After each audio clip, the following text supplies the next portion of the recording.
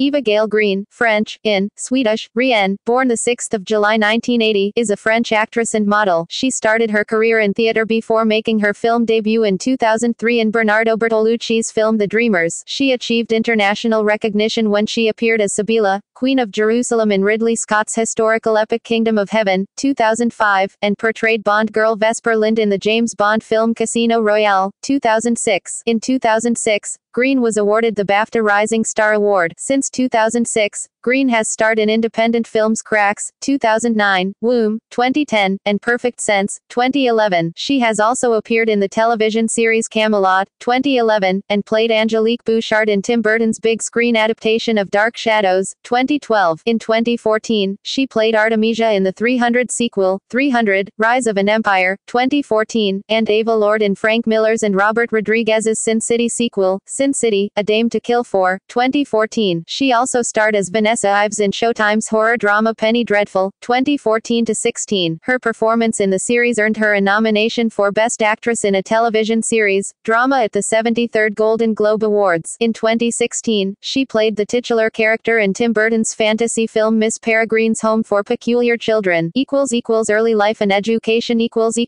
Green was born in Paris, France, 2 minutes earlier than her fraternal twin sister, Joanne. She is the daughter of Marlene Jobert, an actress, and Walter Green, a dentist. Her father has acted in film, appearing in Robert Bresson's film A Hussard Balthazar. Her father is of Swedish, French, and Breton's descent, and through him she is the great-granddaughter of the French Breton composer Paul La Flemme. Her mother, a native of French Algeria, later moved to metropolitan France. Green is Jewish, as is her mother, of Sephardic Jewish heritage. Eva has described herself as a secular Jew who never attended synagogue as a girl. She has said, "I feel like a citizen of the world. Life and cinema don't have borders." Green has described her family as bourgeois, and has said that her sister is very different from her. Green is naturally dark blonde. She has dyed her hair black since she was 15 years old. The French-Swedish actress Marika Green is her aunt. The 1980s pop star Elsa Lungini is her first cousin, through their mothers, as is actress Joséphine Jobert, through her father and Green's mother. Her paternal surname Green is Swedish and pronounced Grain.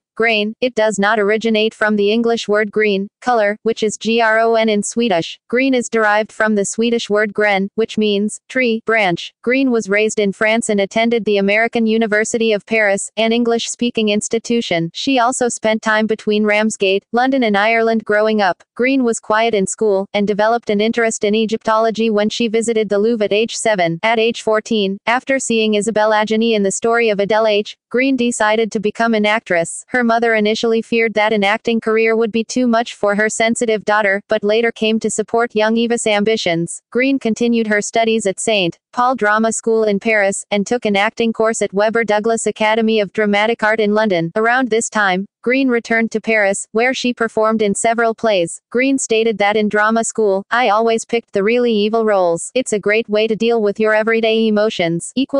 Career.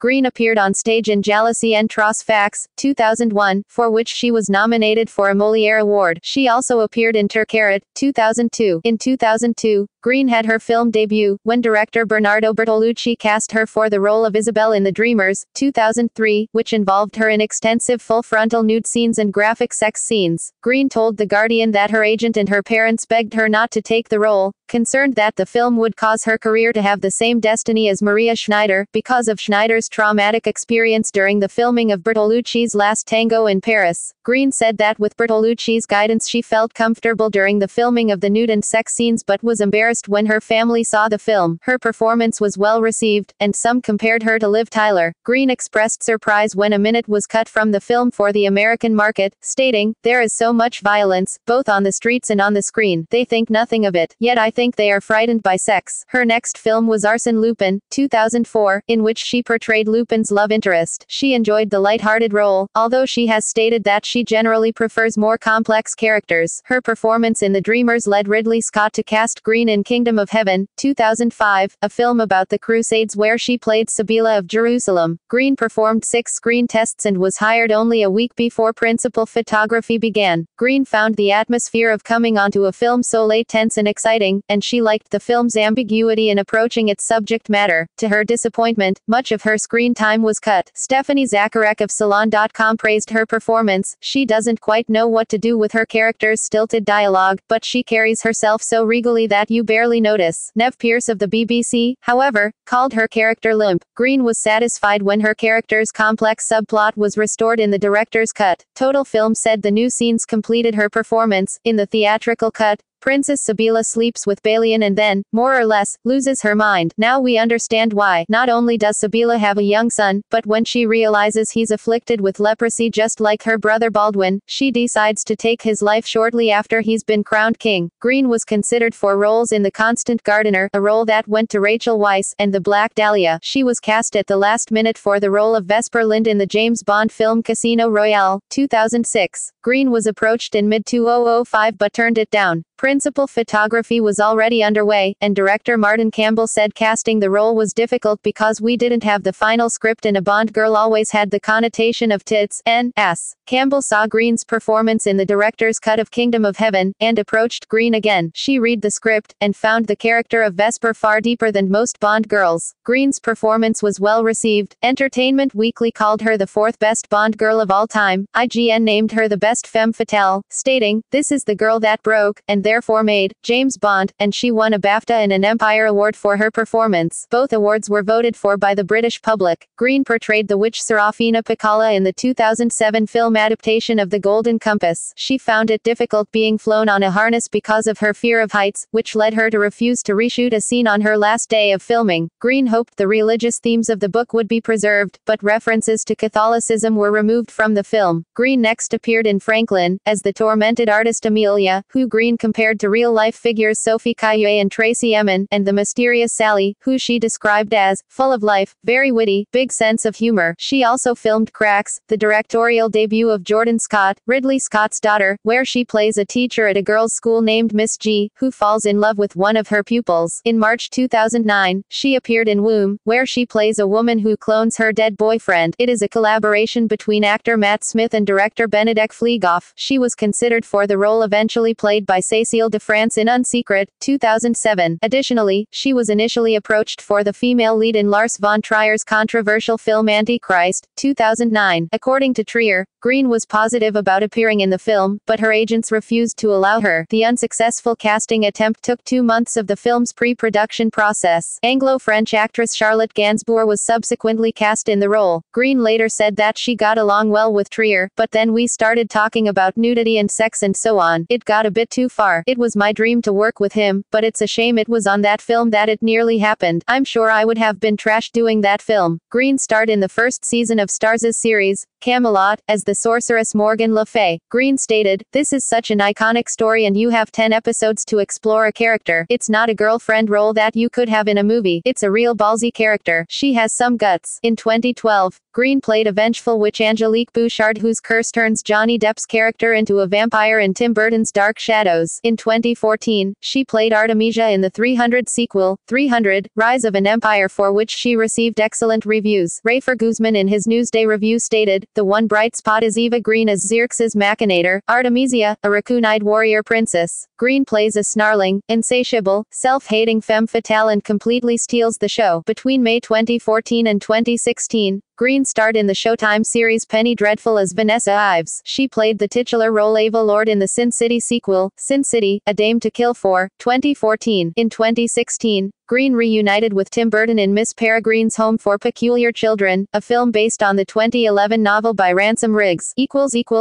Promotional work. In addition to her acting career, Green did endorsements for Montblanc, Braille, Emporio Armani, Lancome, Heineken, and Christian Dior's Midnight Poison perfume, in an advert directed by Wong Kar-wai. In media. In 2007, Green was voted the 6th sexiest movie star of all time by Empire magazine. Empire also listed her character Vesper Lynd as the 9th sexiest female character in cinema history. In 2011, Los Angeles Times magazine listed Green at No. 18 for their 50 most beautiful women in film. In 2012, she was listed number 57 in After Ellen Hot 100. In April 2012, Shalom Life ranked her number 2 on its list of the 50 most talented, intelligent, funny, and gorgeous Jewish women in the world. personal life == Green considers herself nerdy. When people first meet me, they find me very cold. I keep myself at a distance, and I think that's why I'm so drawn to acting. It allows me to wear a mask. She lives alone and, by her own account, leads a low-key life when she's not working. When asked in an interview what people would be surprised to find out about her, she responded, I guess people would be surprised to find out that I am a bit of a homebody. I do not like clubbing or going to wild parties. After a day of shooting, I love to come home and relax by the fire with a glass of wine and a good book. Boring. Who? She has expressed interest in taxidermy and entomology. She collects preserved skulls and insects. Green has expressed interest in returning to the theater. She says she has no plans to work in Hollywood full-time because, the problem with Hollywood is that the studios are super powerful. They have far more power than the directors. My ambition at this moment is just to find a good script. She added that in Hollywood she would probably get typecast as a femme fatale. Green supports UNICEF. In 2014, after playing a spiritualist in the TV series Penny Dreadful, she talked about her spiritual side. Green said that although she is not religious, she does believe in the supernatural. There are forces. Yes, she commented to press. Awards and nominations Filmography film television references external links Eva Green at the Internet Movie Database.